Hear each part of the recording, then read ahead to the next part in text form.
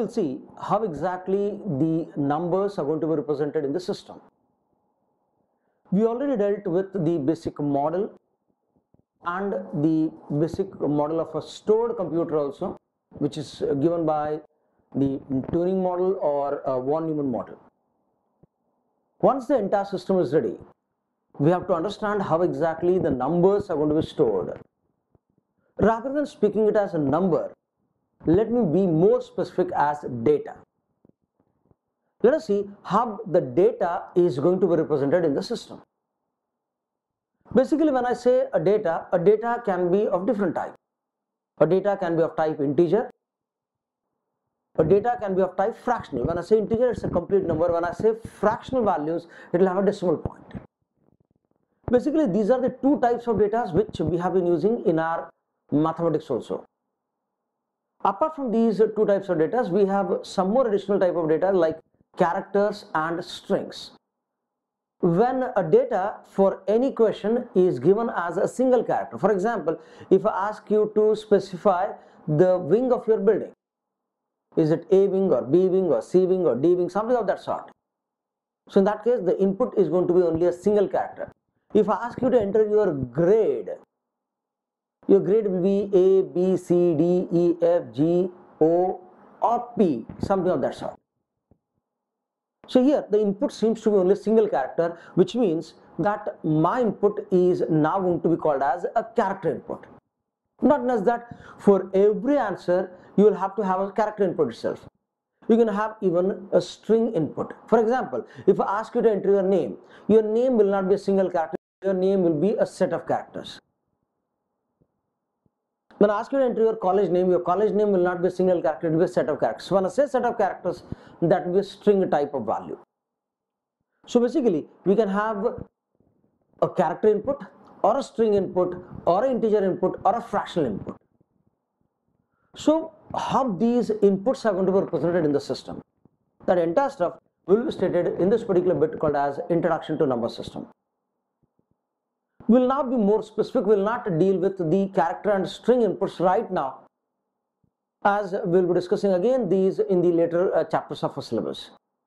We will just go through the basic integer values and fraction values.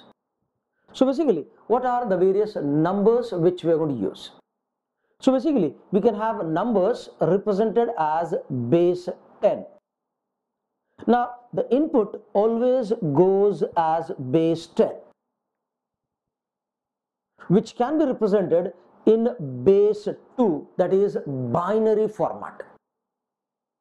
And the system will always access the numbers not as the input which you enter, but as the binary values. Suppose if I enter a value as 12, don't expect the system to access it as 12. So when you type 1 and 2 from the keyboard, you might see that particular input appearing as 1 and 2 on the keyboard. But it is not exactly 1 and 2. It is only the values as 1, 1, 0, 0. That is the equivalent of 12 in binary value. So how do I get this particular values? How do I get this particular number system? Do we have only binary? No. We have other systems called as octal, which is to the base 8, and hexadecimal, which is to the base 16. So question comes, how this particular binary values or octal values or hexadecimal values will be saved? When I say binary value, a binary value will contain only 2 digits, that is 1 and 0. Any number which is said in decimal will be always represented using digits from 0 to 9. So we have digits from 0 to 9.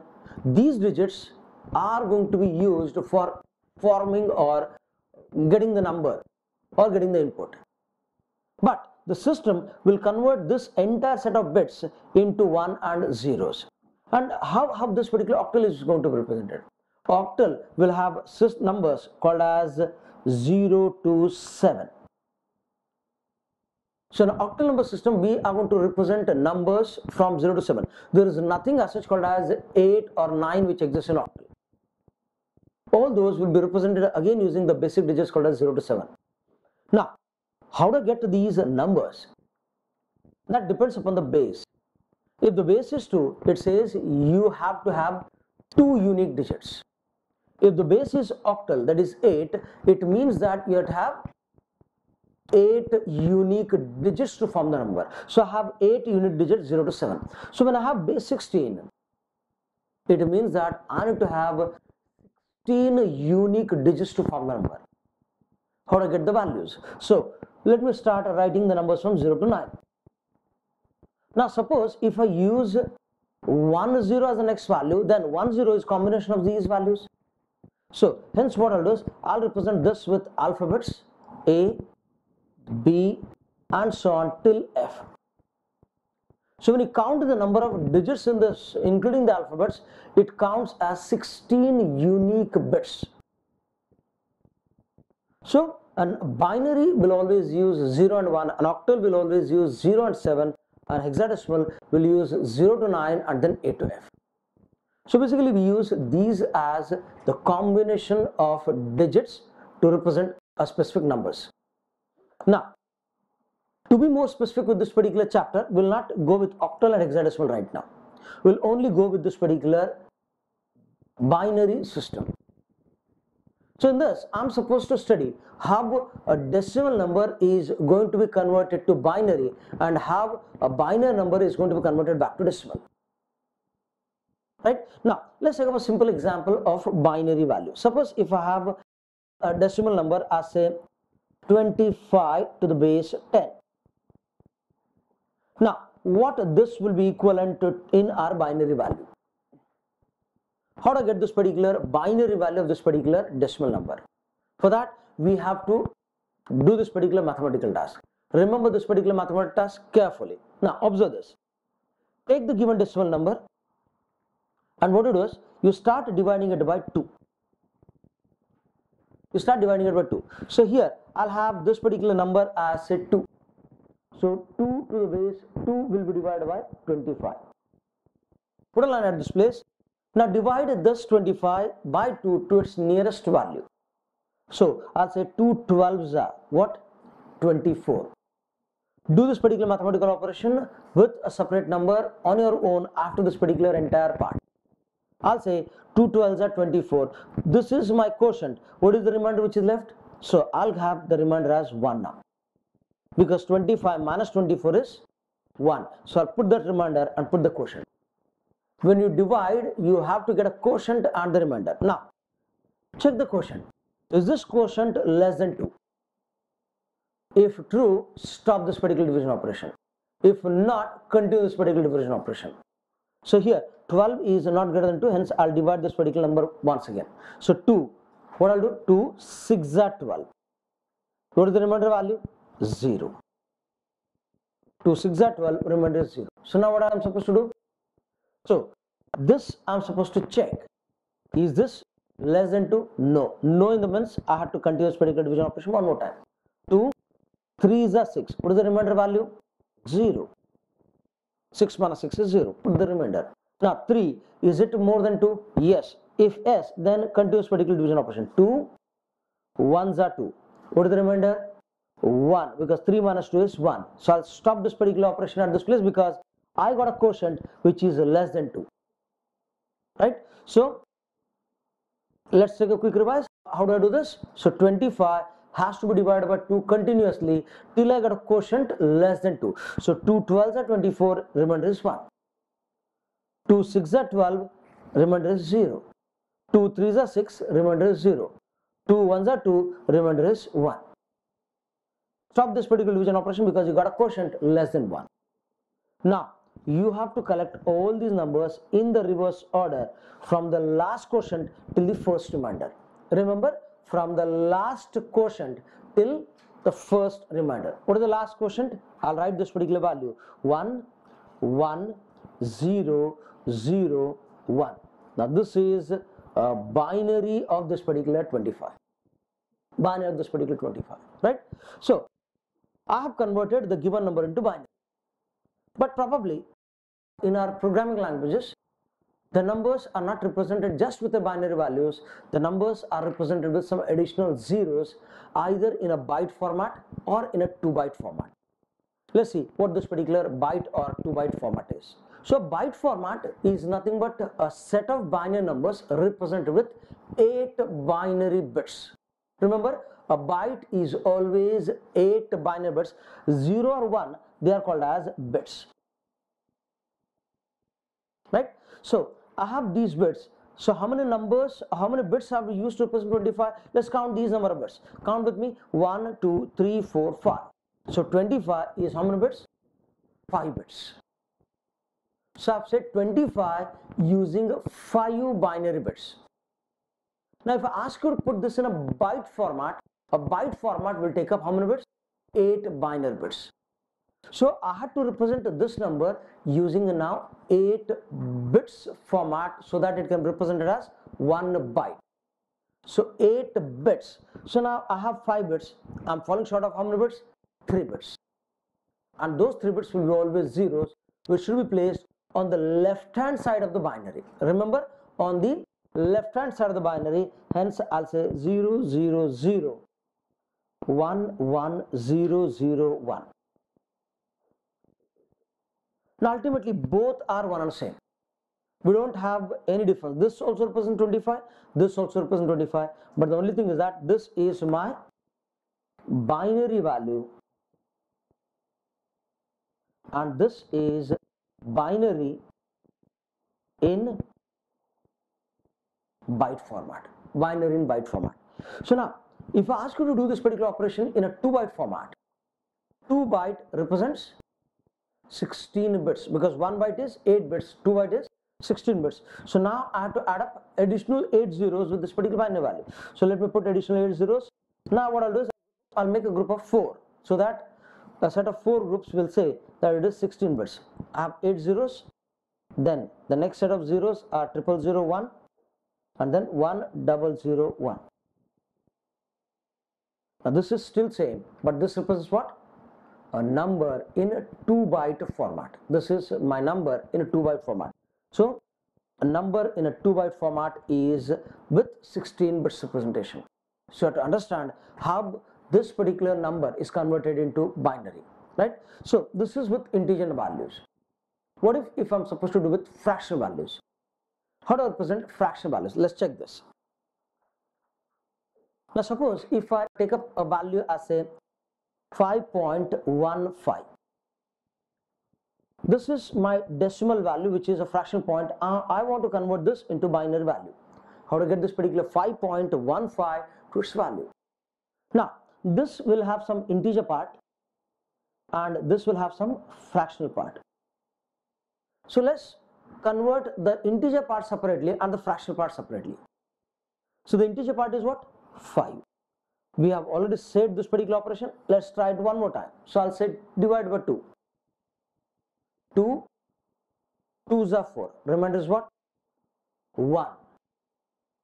Since it is not less than, it is equal, hence I can still continue this particular operation. 2 1s are 2, remainder is 0. So I'll say stop this particular operation and put the binary. The binary is what? 1 0 1 to the base 2. This is for what? 5. Now let's take up the fractional part separately. I'll say 0.15. What you do is you multiply this with the 2 again, 0.15 to 2. So here for integer part we should continuously divide by 2.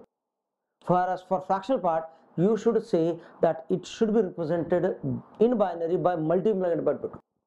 When I multiply the values, I'll get a number. 0.15 is what? 0.30. Right. Now 0.30 has got again some integer part and fractional part. Collect this integer part as a digit and the fractional part as a binary value for the next operation. So fractional part as a decimal value for the next operation, 0.30 into 2. When you multiply 0.30 into 2, again what do you get? 0.60, right? 0.60 is again very much valid. So when I say 0.60, it has got integer part as what? 0. Collect this integer part. What is the fractional part? 0.60. So take this 0.60 multiplied by 2. What I'll do? 1.20. Now when I say 1.20, what is the integer part? 1. Collect this 1. What is the fractional part? 0.20. Take always the fractional part for the next operation. Next multiplication operation and the integer part for the binary value, the fraction part for multiplication and integer part for the binary value. So integer part is 1. 0.20 into 2. What is that? 0.40. Now when I say 0.40, 0 is my value, whereas 0.40. So I'll say 0.40 into 2 is 0.80. If I say 0.80, 0.80 into 2 is 1.60. Now when I say 1.60, so I'll say 1 as my value, here 0 was the value, and 0.60 into 2 is 1.20. Again this is 1. Now don't you feel that these numbers will be recurring? Because 1.20, 0.20 into 2 is 0.40, 0.40 into 8 is 0.40 into 2 is 0.80, 0.80 into 2 is 1.60. So again the numbers keep on recurring. So it will be 1001, 1001, 1001 and so on. You might write as many bits as possible to represent the number to its closest value. But generally what we do is we take up some around 5 to 6 digits so that it can be approximated to the nearest value. Now how this particular approximation is done, how many bits am I supposed to consider, how this part which is there in fractional part, will it represent the complete number, will it represent the close value to the number? It is all beyond the current scope of syllabus, but definitely this is a part of computer organization and architecture. There are some standards which govern how the number has to be represented. We call them as Ieee standards, right? So here let me write the binary value. So 0.15 is 00, I'll say 0.00. Collect all the binary bits in this fashion: 00, 1, 001. You can take up as many numbers as possible. This is my binary value. So 5 is 101 plus 0.15 equals to 5.15. Similar in the binary value, 101.00 is added with this value. So it's a 0.001001. We can add up any number of values and this is binary. So this is how we convert a fractional value into the binary value. 5 plus 0.15 is 5.15, right? So quick recap of the entire system. We have started with the basic number system, binary, octal and hexadecimal. I have shown you one conversion of decimal to binary with an integer number and with a fractional value. In an integer number, what we do is we divide the number by 2. Every time when I divide, I'll get a quotient and I'll get a remainder.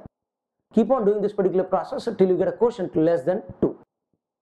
Once you get a quotient less than 2, collect all the values, all the binary values starting from the last quotient till the first remainder, and group them and write the binary value. If they ask you to write in byte, represent that with 8 bits. Additional 0 should be always there on the left hand side of the binary value. And if it is in 2 byte, then you have to go for 16 bits. If it is a fraction value, continue the same process for integer number. Divide by 2, collect the binary and represent the binary. Take the fraction value, multiply it by 2. Keep on doing this particular operation. When you multiply by 2, every time you will get an integer value and a fraction value. Collect the integer as a binary value, fraction value for the next operation. Keep on doing this particular operation till you get zeros or till you get a recurring value, or 5 operations maximum. Once you get these 5 operations, stop this particular 5 operations. If it is more than that, then well and good, you can do that particular task. If it is more than 5 bits, we don't have any objection, but obviously it is going to be a very lengthy process. So stop the operation as soon as you get 5 bits. Once you get 5 bits, collect all the binary bits, merge the integer value and the fraction value, join them together to represent the number in fractional format. Now, how many bits am I going to use? It is either going to be represented as 32 bits or 64 bits. But you can't just add up additional zeros like we did in integer values. That will be some standards. We call them as IEEE 754 standards. IEEE 7541 standards. You can search this literature for IEEE 754 standards of single precision and double precision using 32 bit and 64 bits. This is all contents which are there in this particular part called as number system. Thank you.